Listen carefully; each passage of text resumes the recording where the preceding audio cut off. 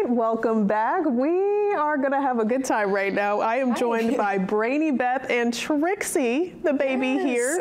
We are talking about a really fun event that is in store for the entire weekend at the Cross Insurance Center. So first of all, Brainy Beth, thank you for being here. Thank you for having us here. Absolutely. So tell us what families and just locals can look forward to throughout this weekend. So Jurassic Quest is the world's largest and most time-expansive dinosaur exhibit. Wow. We have over 165 million years worth of prehistoric creatures all moving and roaring in their respective environments like paleontologists we think would have imagined them. Oh my gosh. So they're all set up for you guys to check out. But in addition to that, we also have different experiences that you can participate in as well. Okay. Such as training our raptors, Jojo and Diego. Jojo and Diego. Yes. Okay, all right. So we have a raptor training experience, and also you get to meet and also have a photo op as well as pets. Yep. Even one of our adorable baby dinosaurs like Trixie here. Oh my God. You know, I will say Trixie is winning me over. Trixie is a cutie pie.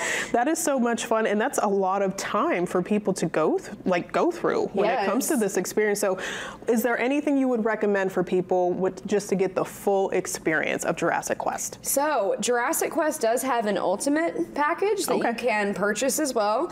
So Jurassic Quest, while we do feel like we have something for dino lovers of all ages, we do mostly cater to an audience between the ages of 2 and 10 years of age. Okay. So if you have kiddos that are between 2 and 10, purchase the ultimate and you get to do cool things like bounce and bouncy castles, you get to ride dinosaurs, and so much more. That is awesome. It looks like Trixie was over here trying to bite on your shirt a little bit. She might look like it might be snack time. Trixie, hold on a second. She's the friendliest one that we have, but you know, babies like to tease. Sometimes they like to nibble a little bit. I want a snack too, and I'm not a baby, so I completely get it. And so this is a 3-day event. Yes. You know, tell us why this is something that people should get out to, because I mean, you know, maybe somebody may see it and say, oh, I don't know if that fits me. But you said that you're tailoring to literally anybody. So Jurassic Quest, again, it does, you know, mostly cater to audiences of children between the ages of 2 to 10. Right. But whenever I say that there's something for everyone, Jurassic Quest prides itself on education, particularly educating families and communities. So it's really an awesome experience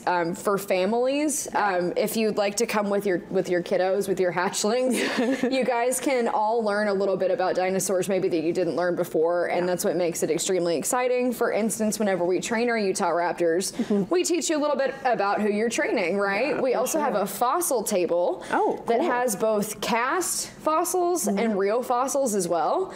So if you're looking for something that is, you know, going to blow your mind, come and see a 65-million-year-old fossil at our fossil table as well. I love that. So right there on your screen, you can see the times for the events going on throughout the weekend, the location, and the ticket price range.